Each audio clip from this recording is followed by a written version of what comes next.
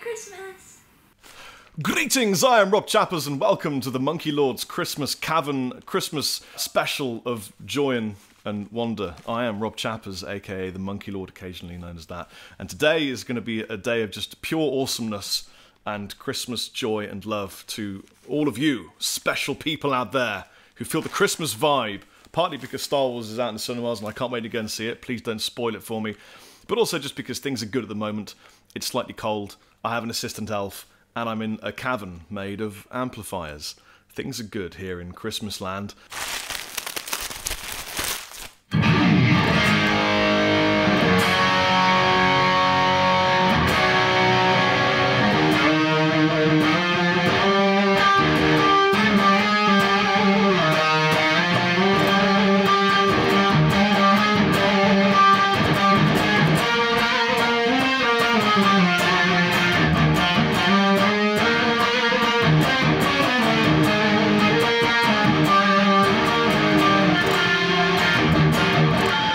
Yeah! So coming up, we got some cool things. We got some reviews.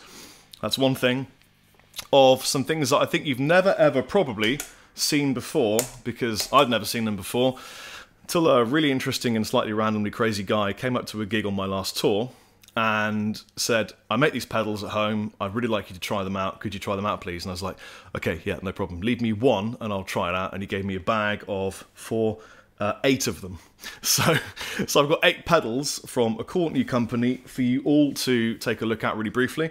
I've got some beta testing strings that Diodario sent me, a really cool little novelty random thing, and then just a whole bunch of banter, because I did ask my Facebook page to supply me with questions. They supplied in vast hordes of suppliants. That sentence made more sense than my mum.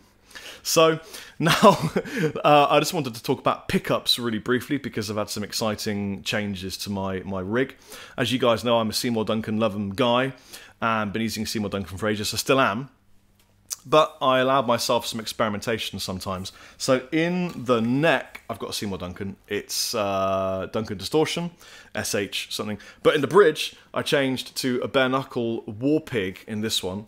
I got a nail bomb, I think, in my blue one, just to see what the tone was like and just to have a bit of a change, because it's Christmas, so we're allowed to change at Christmas. And I'm really happy with the squealies and that kind of thing. Let me see if I can do some squealies for you. Elf, activate the squealy mechanism.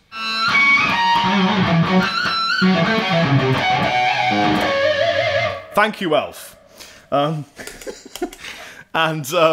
Yeah, so I just enjoy, the way they look. I noticed that Rabir was using them when we were on tour, and some of you will know that he slaves my amplifier occasionally, which means that he takes it over and plays through his and mine when I'm singing parts, and he was using a War Pig and it sounded sick through my Red Dwarf. Incidentally, today I'm using the Christmas back from Victory, otherwise known as the Silverback, but Christmas back sounded way cooler because it's Christmas. It's Christmas!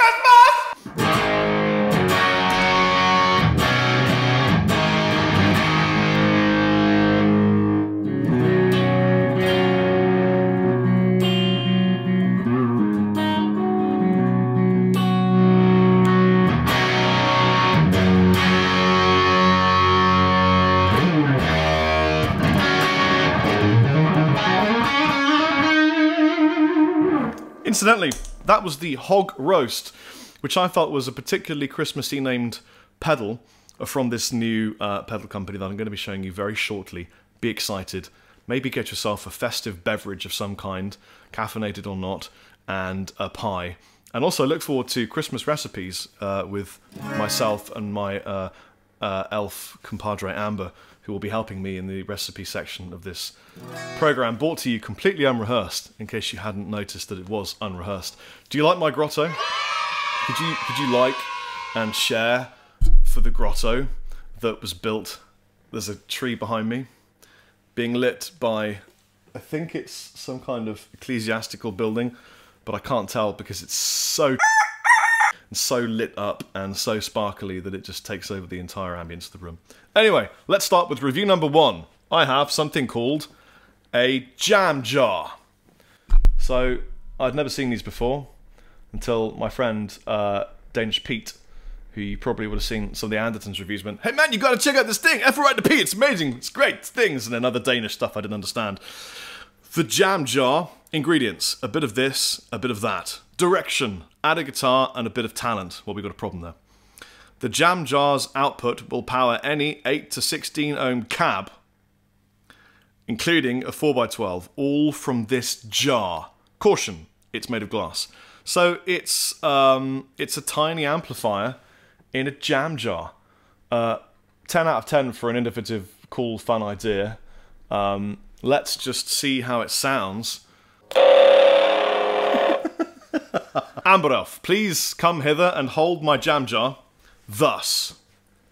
Actually, maybe if you hold it slightly towards this beautiful Rode NT USB microphone, they'll be able to hear its pleasant, dulcet tones.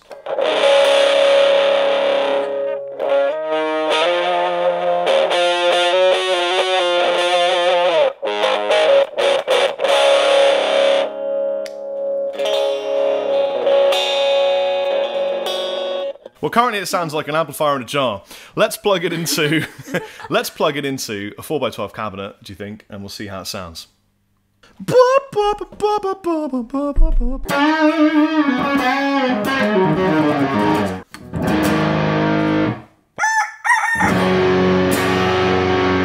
Sounds great.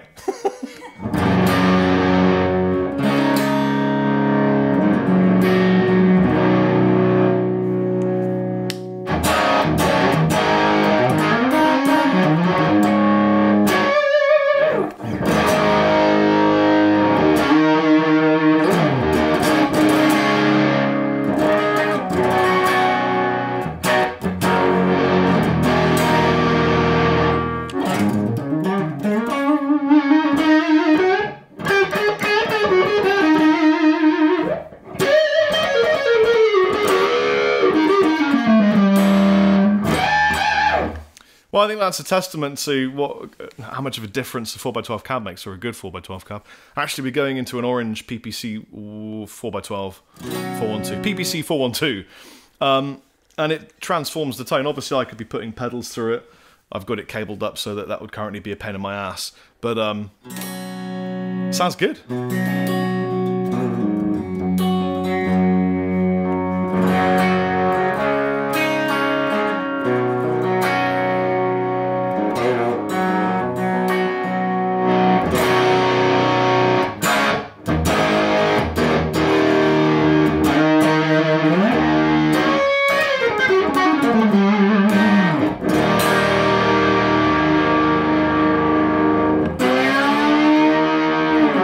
Yes, it's got Christmas tone, folks. Well, for me, I'm going to give that 7.5 polar bears out of 10 polar bears for being a Christmas stocking filling win of a gift, and probably fairly affordable, although I have no affinity with the company at all and I have no idea how much it costs. But I think it's a nice, cool, Christmassy vibe of an idea.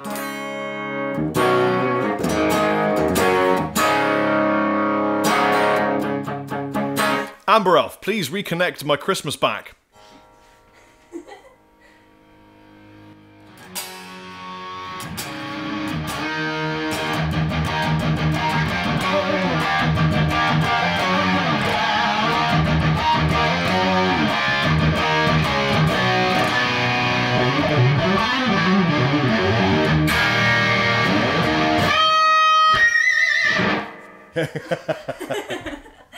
Thank you, Amber Elf.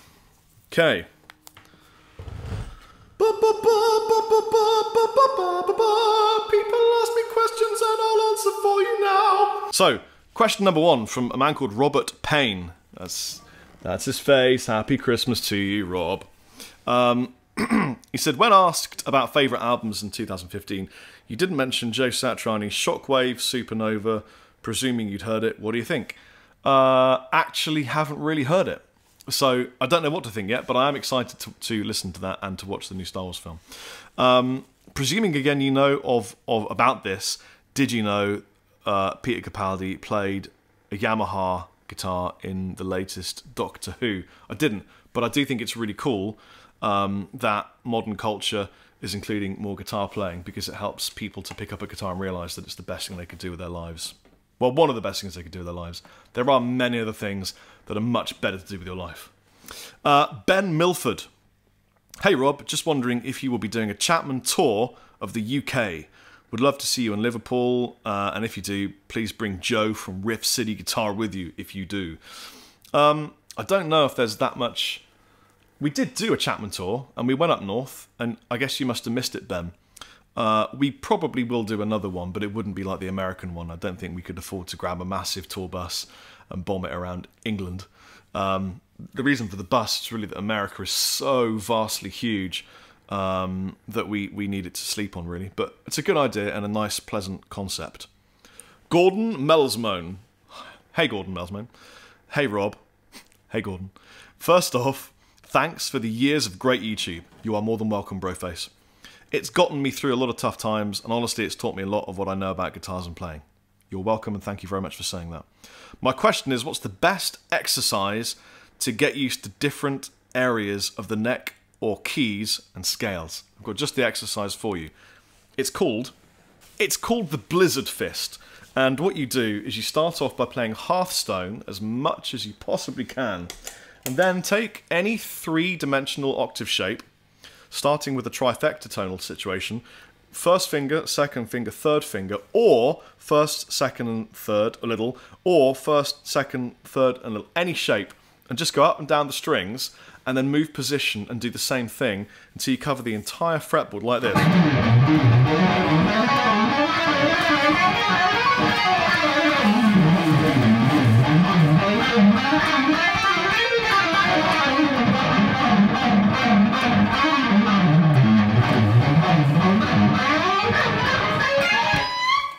And you'll see, when you reach the ultimate Blizzard Fist level, that's what happens. So hopefully that will have been of use to you. In a more serious note, I think it's important for you to do pentatonic scales, learn the 5 positions of the pentatonic. I know you haven't. And do them up the neck and down the neck and move them around. So you want to go, like, for example, from 1. Let me just play slightly quieter so that I don't annoy everybody. And then 2. And then 3.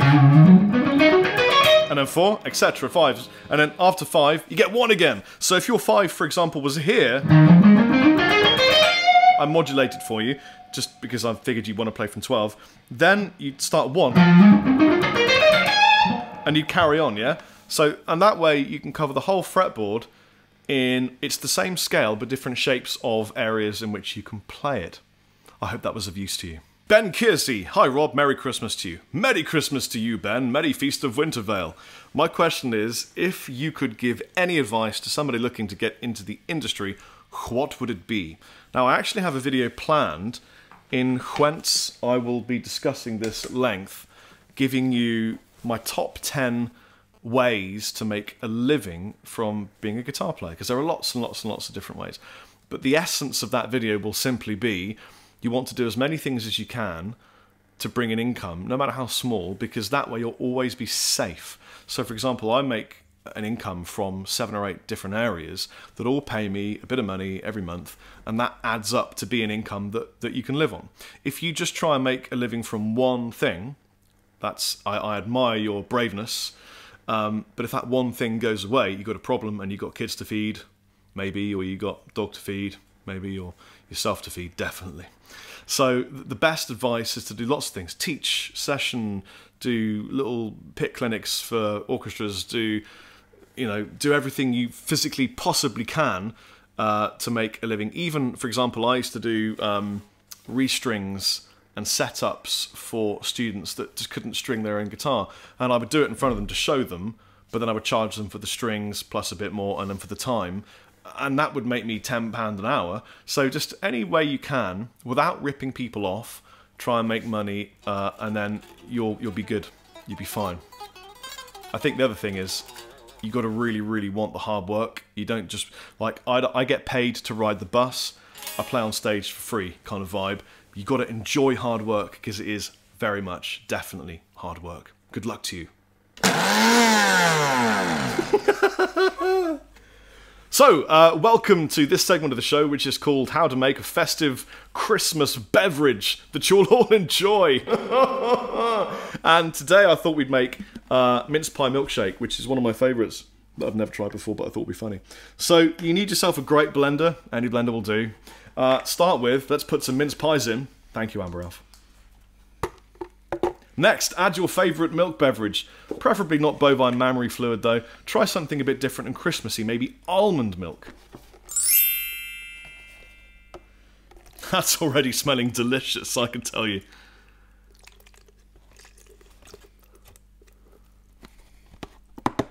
If you're a person that enjoys an alcoholic beverage or two, you could also add rum or brandy or whiskey. I'd probably add Fireball to this if I had any available to me now, but I don't. Next, add a lid. I once learnt that that's an important thing to do by accident. Then I think it's on wonky. It's on. Oh yeah, you're on wonky. Okay, good. Thank you for mentioning that. Otherwise, it would have been really funny when this got flung across the room. Is this on? It's good. Ready? Now blitz it. Then blitz it really fast.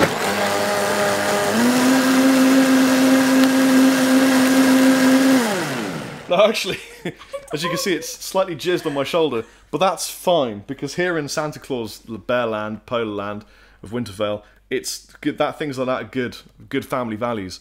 Anyway, now this blender is so fast that had I left it on the high, it smells of pie on my shoulder. If I'd left it on the high setting, it would have turned it into a hot soup, because it cooks it so fast. Let me just do it one more little bit of a blend. And then I'll taste it for you. Okay, now then. I'll take this bit, you take that bit. Oh, thank you. Should I get glasses? Yeah, get a glass. Great idea. Okay, let's see how this turned out. It certainly smells like something... certainly smells amazing. Oh, that's a velvety smooth dream of a beverage that Amber's going to try for you. Okay.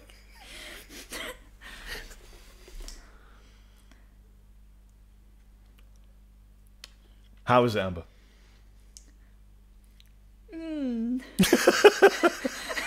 Is it alright? It's okay. Could you describe it in 10 words? I only need one. I only need one. Christmas. You've got 4 words left. It tastes of shit would do. Or... Right, let me try it. It's actually really good. It's not bad. It just needs a shot of rum or brandy or something. It makes me feel warm inside. Gary Keller says, will you ever expand what Chapman guitar models are available in left-handed versions, or would it stay just 2 models? Well, Gary, you and many others will be very excited to hear, unless you've already heard, that I had an idea, and I figured it would be really cool if we did a collaborative vote for a left-handed guitar.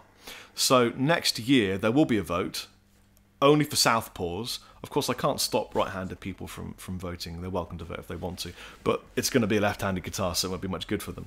And it can be any shape that we currently offer, and it can be any colour and all sorts of woods. So you could end up with a bright purple, twin-necked, 8-string fan fret, ghost fret. Oh, that would be amazing. And that's fine, whatever works. And it would be available just for lefties, and we'll probably do that regularly because, or maybe every year, because I think it's way better to give left-handed players their own vote and their own choice than it is to just say, here's a left-handed version of something that we make that we think might sell. Because the truth of the matter is, we don't sell left-handed guitars. I mean, we do. We have them on offer, but people don't buy them. I think it's a bit of a shame. We really wanted to make everything available in left-handed, but they just didn't sell. They sat in the store, and they're still there. So from a business marketing point of view, it's not always a great idea for us to do that. But we'll make it better by doing 1 a year, probably 1 a year, of whatever left-handed community would like. And the more of them get involved, the cooler it will be. And I really hope that'll be a great success. Would you like to see some new products, ladies and gentlemen? I thought you would. Let me show you what I've got on the floor. So Amber Elf now has the camera, I thought I'd show you some of the things I've got on the floor. So this is comfort through sound. Bring it in, Amber Elf. Bring it in. Let's show them. So we've got a bunch of really interesting pedals. We've got the Sharknado. Obviously this is a TU3 from Boss, which sounds like this. Good. Sharknado. Oh, wait a minute. I've just realised I haven't plugged my guitar into the input of my TU3. We're now plugged back in and everything's fine. So we've got the Sharknado. We've got Don't Eat Yellow Snow. We've got Hog Roast. We've got Fuzzy Head. Sparkle Booster. I don't know why that was the accent for Sparkle Booster, but it was. Dirty Ego. AM Radio. And my favourite of the lot, a Magic Box. Now, even though I didn't know what it did or what it was for because there were 0 instructions, I wanted it because it was called Magic Box. It reminded me of a program I used to watch when I was a little boy. That was the chair and the amp, not my ass, by the way. Sorry. I used to watch this program, and there were these rat people, and somebody's going to comment what it was, but it was a Christmassy thing, and the tree came to life and tried to kill this kid, and it scarred me forever. But it was brilliant. Something about going through a painting. I don't know. Maybe I'm on drugs for the first time in my life. So let's start by showing you the Sharknado. So this has a boost function or not. I've actually played with all of them, and just to get this quickly down for you, here is the amplifier, which is the Christmas back, without. Just a kind of cleany, mild crunch if I dig in. And with the Sharknado, it sounds quite shark-like.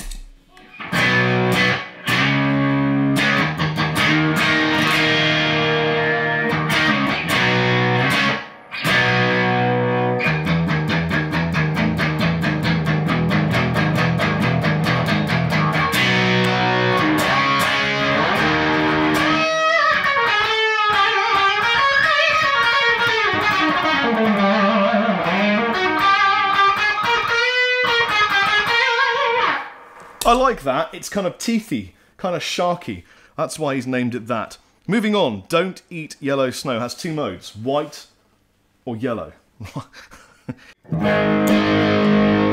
that seems effective. That's sick. That sounds great.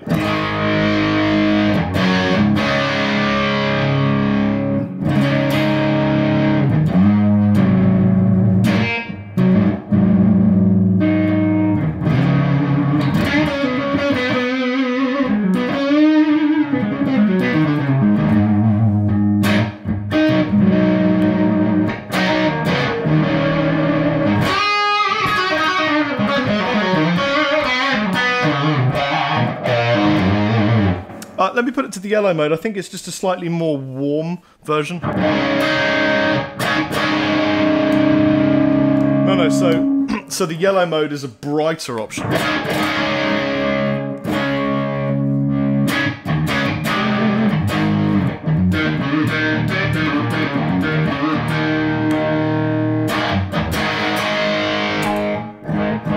that's where we were. That sounds great. Okay, one of my favourites of the lot. This is the Comfort Through Sound Hog Roast, which sounds like this.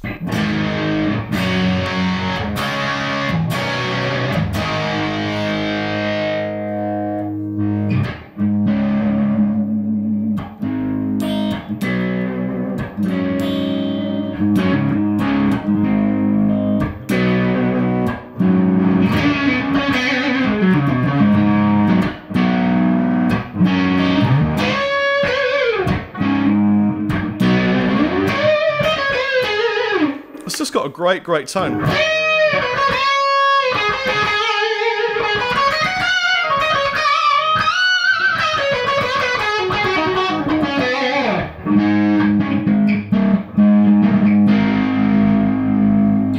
That's got a really good tone. You know what? I think my buddy Captain Lee would like that. Moving along, Magic Box. It's always in the loop. I did phone up or speak to Comfort Through Sound, and they said, kind of put it where you want, but better at the beginning of the chain. I liked it here in my chain, which is kind of halfway through. And what it does is it sort of adds back in some of the bright tones that you lose when using lots and lots of cable. Now I am using lots and lots of cable here because I've got 9 pedals in my loop and a bunch of other pedals going on. But let me just quickly read what the lovely man from Comfort Through Sound told me. Essentially, it replaces the highs that you lose through the capacitance and the cables, and I found most boost, overdrive, and distortion pedals, but really well with it. So yeah, that's what it does. It adds back in some of the high end you lose through using lots and lots of cables. I don't normally use a lot of cables or a big board, but I'm going to be, so I might keep the magic box. Moving along, we have the AM radio.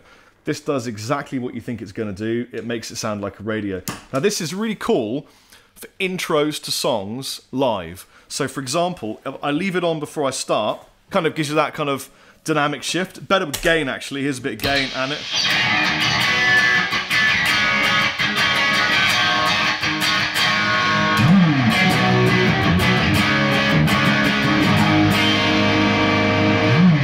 So there you go. That's kind of a, I mean for me it's a bit of a one-trick pony because not going to be using that tone anywhere ever again. Moving on, Dirty Ego. Dirty Ego, here's the amp without. Here's the Dirty Ego. Wait, Amber, get a close-up of my hand on the Dirty Ego. For it is dirty and ego-like.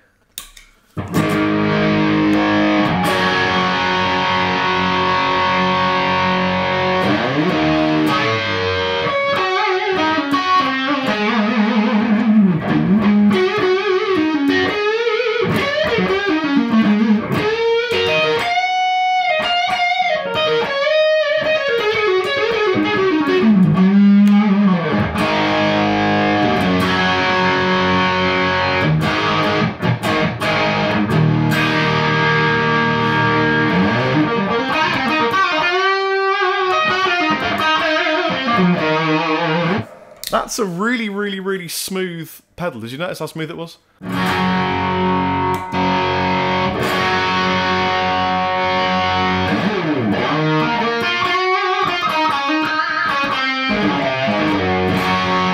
It's interesting. It's the first time, I think, in a long time I've put on a pedal and asked myself, what is it cloned on? What is it like? I don't think it's cloned on anything. It doesn't sound like it's copying anything else. It's kind of got its own sound. That's unusual. Moving along, the Sparkle Booster.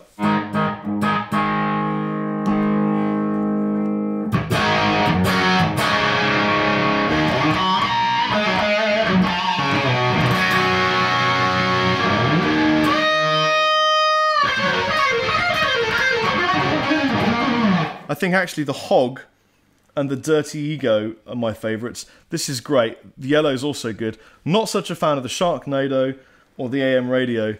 5 out of 5. Yeah, it's alright.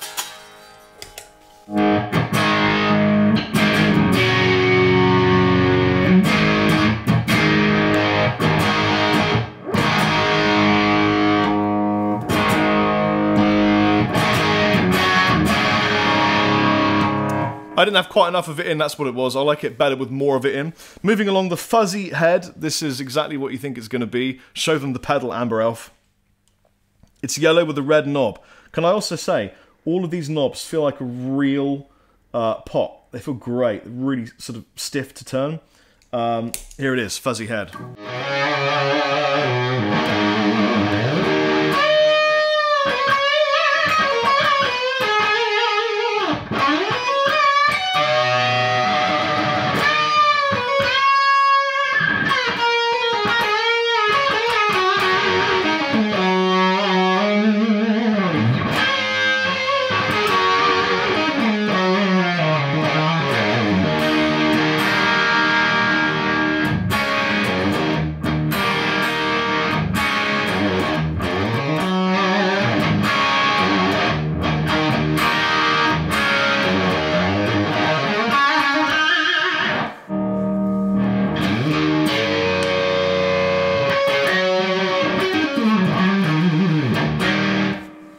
Great, but I think I'm spoilt with the Jimi Hendrix Octavia that I've been using. Overall, I think they're great pedals. I think they're very well made, beautifully packaged. As you can see, the packaging on the floor down there was beautifully destroyed. Probably my favourite art, the Dirty Ego, the Dirty Yellow Snow, and the Hog Roast. I think they're really, really great. Now, I've put all of these through a clean channel. I noticed that when you put them through a gainy channel, that it was overkill or didn't quite do what it needed to do. And actually, I read on the Comfort Through Sound site that he tries or sort of tests all of his pedals through 2 amps, an HT5 from Blackstar, or a Vox. And so I'm getting sort of their great through a driven clean channel vibe from the majority of these, and that's actually kind of what I was after, so I'm very happy with that. Well, Amber is currently adjusting my glowing house because it's making a really irritating kind of sound, a bit like a bear with a sore paw. Let's take some more of your questions. Thank you for sending me questions, by the way, I really appreciate it. Matt Gatehouse. Hey bro, Merry Christmas. Merry Christmas to you, Matt Gatehouse. How were you able to build such an undying fan base over time? Did you have a breakthrough moment? How did you go from a few thousand subscribers to one of the biggest guitar channels on YouTube? Also, any tips on how to promote and share your first public music release? How can I reach the biggest audience? Thanks, Rob, you're the man. You're the man, Matt. I didn't have a breakthrough moment. I just spent 8 years just making videos like a nutcase because I got hooked, I got addicted to it, I really enjoyed it. Everyone has good points and bad points, things that they find easy and things they find difficult. I think the thing that the bonus element I had was that I love people and I really enjoy community and talking to people, and so when people would comment, I would comment back. And that meant that people got to know me quicker because I was engaged with the people that were chatting to me. You know, I'm an okay guitar player. I'm by no means the best. It's not to do with me being some kind of stellar interplanetary genius on the guitar. I'm okay. But it's more to do with the fact that I spent a lot of time making thousands and thousands of videos, and I like people and I respond to them and I talk to them. My advice for people trying to reach the biggest audience with a release, I mean, I guess I can give that because I released something, got #1 in 2 countries and charted in 35 countries and hit the Billboard, which was great. Thank you very, very, very much to all of you people that made that happen. My advice is just make sure that your recording is the best thing you can record, but don't spend years locking it away and not, you know, just doing it, because I've seen so many musicians that ended up not releasing stuff because they just felt like, you know, it wasn't perfect. Get it great. Get friends to listen to it, get their opinions, or get a producer, but don't sit on material for years. And then when you release it, just make sure that you have lots of things planned to go at the same time. So you've got your YouTube, your Facebook, your Twitter, you've got all of your friends ready to share it for you, so that everyone is primed for this big explosion of promotion. And maybe, if you've got some budget, speak to a PR company and see if you can get in some magazines or something, or see if anybody's interested in doing something. Have a launch party. See how many people you can get to one venue, hire the venue yourself, put on a buffet, great food, great drink, play a gig, and have a launch party. Have balloons. That would probably help as well. Moving along. Dear Dario are awesome, and they put me on this list of people that get confidential beta samples for new strings, basically, in development. And I phoned up and said, do you mind if I make a video about these? And I'm like, no, that's fine. So they're not that confidential. Basically, what these are acoustic guitar strings with the MYXL core. So I think these are going to sound sick. I'm going to string an acoustic with these and see how they sound in a video coming up soon. I'm not going to have time to do it now because when I string an acoustic, it takes me at least an hour and a coffee and a sandwich to really get them stretched in and tuned, and it takes a while. So anyway, we're going to try these out in another video. But it says here, the crisp hexagonal core and perfectly round plain steel strings are made of our renowned NY high carbon steel. First played on the MYXL electric guitar strings, manufactured to the tightest specifications. The new wire has unprecedented strength and pitch stability, allowing you to pick and bend freely. It's amazing what you can write about strings. They're great strings, probably. I'll try them out. I'll let you know what I thinkage.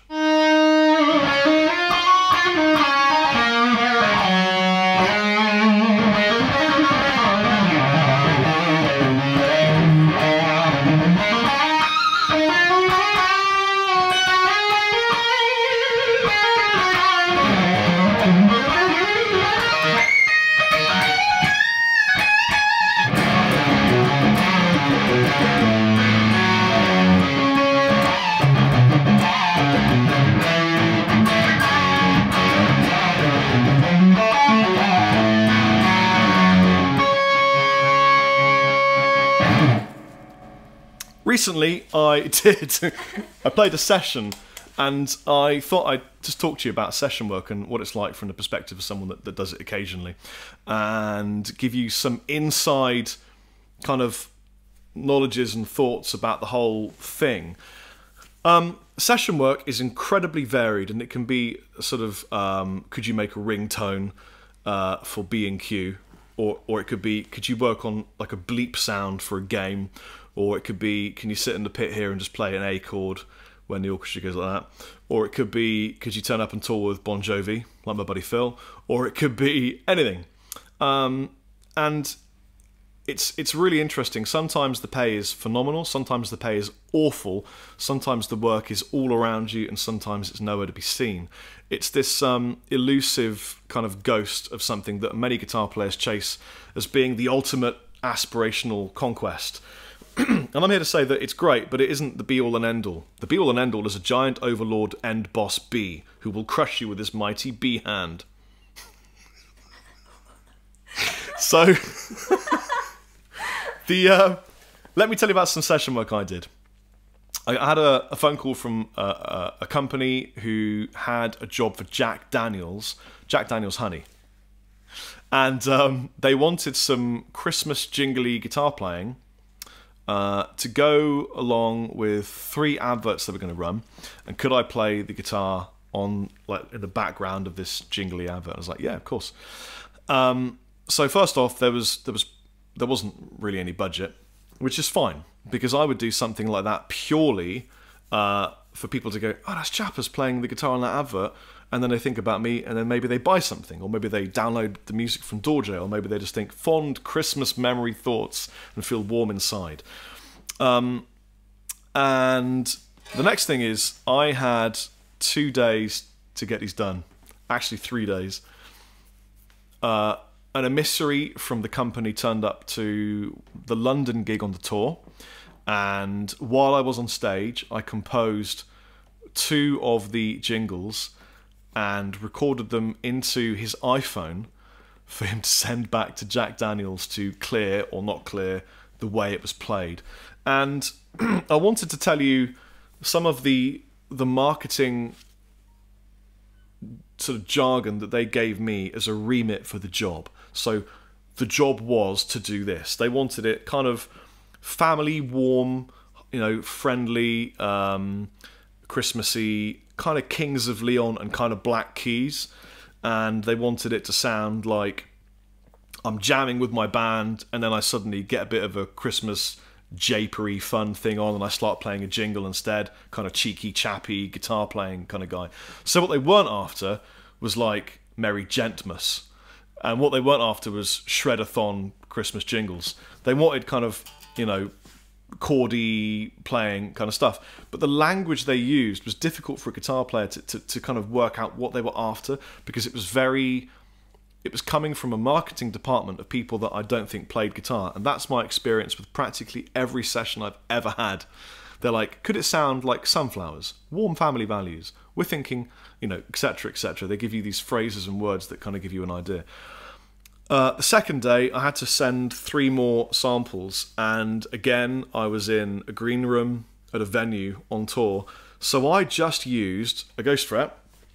I plugged into my sound tech, James, hey buddy, I call him Pringle, his Roland Cube.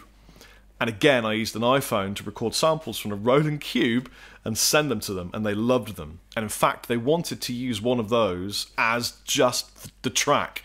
And I was like, you can't use a sound sample from an iPhone as the track. And we're like, but it sounds great. And I'm like, trust me, you can't do that. So then I came home from the 3-week tour, exhausted, and the next day, I sat up in my studio and I recorded the jingles, properly, mic'd up a cab. I used a Red Dwarf, and I used an orange 4x12 because it was warmer, a little bit fatter and warmer.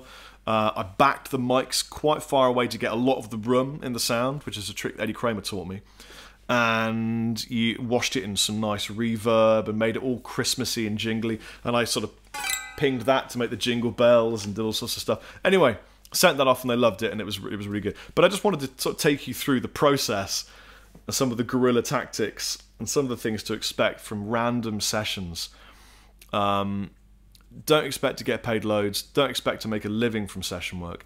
Expect to make a living from teaching and selling products. Products could be things like, you know, backing tracks, or your own music, or t-shirts, or coffee, or something nice like that. Anyway, we have practically come to the end of our wonderful Christmas show of joy and awe. I want to wish you all a merry, festive season, merry feasting to ye all, and thank you so much for being subscribed and watching these videos, and have a great, great time. And if I could reach through this camera and hug you all, I probably would. So take it easy. Chappers quite considerably out.